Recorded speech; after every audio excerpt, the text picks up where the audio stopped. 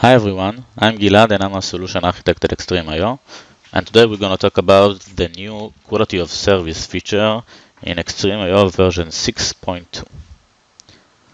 First, let's start with a quick overlook of our Vmware environment. We have a 4ES6 cluster with 4 VMs on it, IO VM 1, 2, 3, and 4. And those all reside on XtremIO volumes, volume 1, 2, 3, and 4 correspondingly, meaning that we have one VM per volume on XtremIO. We can see the overall performance of those 4 VMs on those 4 volumes. They are all utilizing their storage resources as hard as they can. We have a total of about 130K IOPS and 2 GB of bandwidth overall. We can also see all of those VMs in here running IO workloads against our XtremIO cluster. Now let's say one of those VMs has a low priority for me as a customer and I want to limit its storage utilization in order to allow other VMs on other volumes to utilize the storage array better. This could either be a non-production virtual machine or just a low priority application in my environment. For this, we created the new quality of service feature in XtremIO, and we will show you right now how it works. We will identify volume 4 and IO VM number 4 as the volume we want to limit.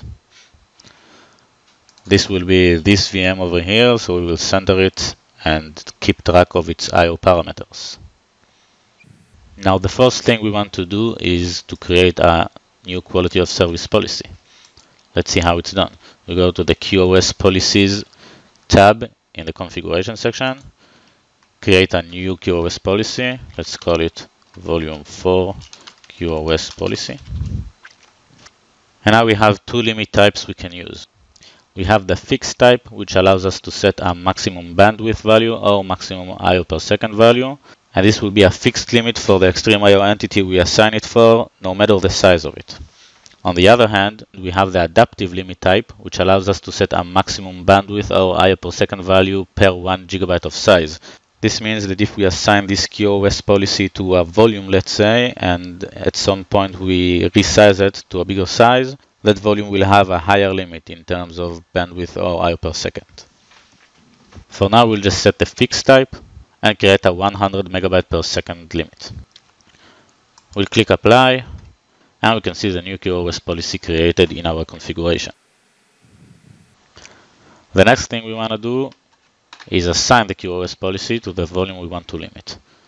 So we select volume 4, we go to the QoS button, select assign policy, select the policy we want to assign, and for now we'll only assign it in the monitor only mode, which allows us to see how that Qos policy affects our volume. We'll click apply. We can see the policy is now assigned. We can also see it in the Qos policy and Qos states columns. Here you go. And now we can take a look on how that Qos policy affects that volume 4. We created new storage reports in our report section. It's called volume 4 bandwidth and volume 4 IOPS. It's easy to do. Anyone can create their own report with this new report button. Just give it a name, select the entity you want to monitor and the properties you want to monitor, for example, latency, bandwidth, IO per second, etc., and create your new report. Let's take a look at the volume 4 bandwidth report. We'll run it. This report has 4 properties: bandwidth as in actual bandwidth, Qos exceeded bandwidth, Qos effective max bandwidth, and Qos effective burst bandwidth. We'll touch burst bandwidth at the end of this video, but for now you can see the Qos policy we assigned in monitor only mode. In the blue line we can see the actual bandwidth that volume is now running. In the orange line we can see the Qos effective max bandwidth, which is the limit that we set in the Qos policy and is for now in a monitor only mode. But once we set it to enable mode, the actual bandwidth will align with that limit, a 100 MB per second limit. And here we can see the Qos exceeded bandwidth parameter. which is an indicator of how much more bandwidth is this volume using higher than the limit of its QoS policy. This for now has no effect on the actual bandwidth of the volume, and we only use monitor-only ability to see how it affects the volume itself. So after we've previewed what's gonna happen, let's set the QoS policy in volume 4 to enable mode. We'll click the QoS button, click Modify Assigned Policy, change the QoS state to enabled, and click Apply.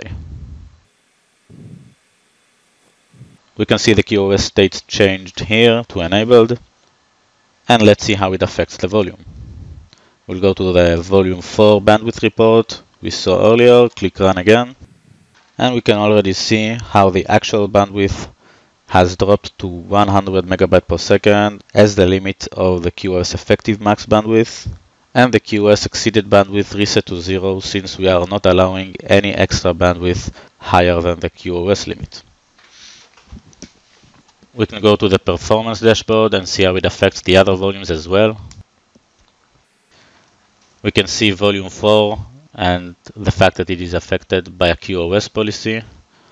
We'll check the bandwidth parameter and see that it is limited to 100 megabytes per second. And as an effect, the 3 other volumes have rose to higher bandwidth utilization and can now utilize the storage array better than before. You can see over here the slight drop in hour per second and bandwidth, which is where we enabled the QoS policy on volume 4. But we can clearly see how the other volumes have better storage utilization since we now limited volume 4. We can also go to IOVM number 4 itself and see how its megabyte per second value has dropped to 100 and a little bit less megabyte per second bandwidth, which is exactly the limit we set.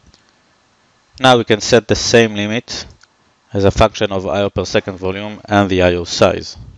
Let's change the QoS policy. We'll modify it. We'll delete the max bandwidth and calculate the limit using I/O per second. Let's use our calculator for this. We want to create a 100 megabyte per second limit for I/O size of 16 kilobyte blocks. So let's change our 100 megabytes to kilobytes and divide by 16. This means that we can reach a 100 megabyte per second limit using 6,400 IOPS of 16 kilobyte blocks. So let's set that exactly. We'll choose I/O size of 16 kilobytes and max IOPS of 6,400. We'll see how the max bandwidth was calculated automatically to 100 megabytes per second. And we can click Apply. The QoS policy has changed.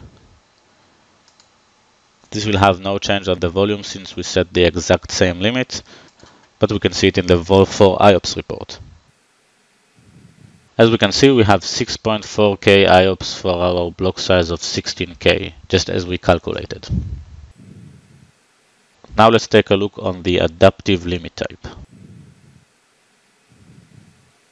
We want to set a limit that is near to the 100 megabyte per second that we set for our 500 gigabyte volume, but that will also be adaptive in case that we want to resize this volume. So we'll go to the QoS policies, click the policy and modify it again. We'll select the adaptive limit type. We'll set the bandwidth on our own without I/O per second calculations.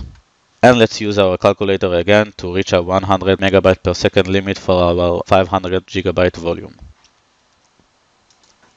We again want to reach a 100 megabyte per second limit, and we divide it by our 500 gigabyte volume, which means 0.2 megabyte per second per 1 gigabyte. We are forced to use a round number as the input for the max bandwidth value. So let's try and turn it into kilobytes. We reached about 205 kilobyte per second limit per 1 gigabyte, and that's exactly what we'll configure. 205 kilobyte per second per 1 gigabyte. Let's click Apply. The QoS policy has been modified. We can check it in the report. We'll probably see a little rise in our bandwidth properties since we set it a bit higher than the 204.8 kilobyte per second. As we can see here, a little over 100 megabyte per second, but we effectively achieved the same goal that we wanted with our adaptive policy. Now let's take a look at what happens when we resize the volume that is affected by the QoS policy.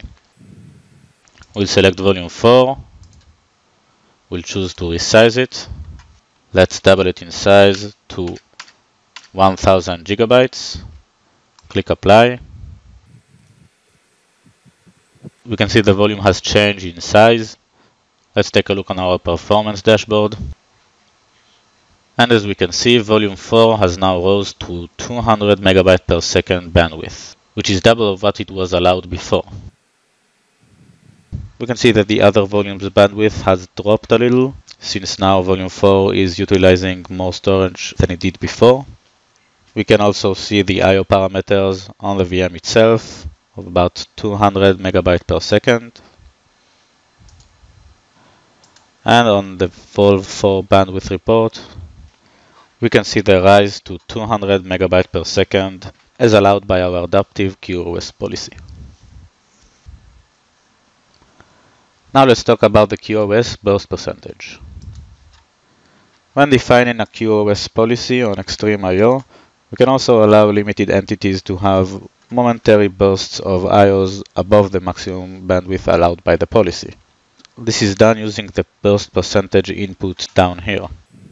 What happens when we set a burst percentage is basically we are allowing an XtremIO entity that is limited by this QoS policy to earn so-and-so credits of bandwidth or IO per second and use it to exceed its QoS policy for brief moments.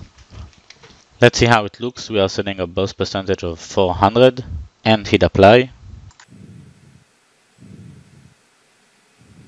We can see the burst percentage here at 400.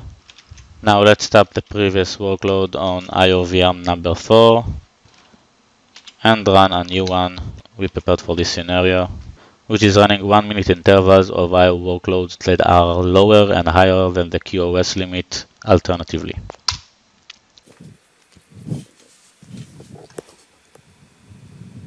We started running the workload. Now let's come back in 10 minutes and see how it uses the QoS policy burst percentage. Okay, we're back. The IO on VM number 4 is still running, and let's see how it affects the volume bandwidth report. Let's run it again. And you can see here what happens. Let's zoom in a bit. Here we go. Now the way it works is like this. We have 1 minute of load running that is under the QoS policy limit. At this point, the volume earns IO credits that it can later use for burst IOs above the QoS policy limit.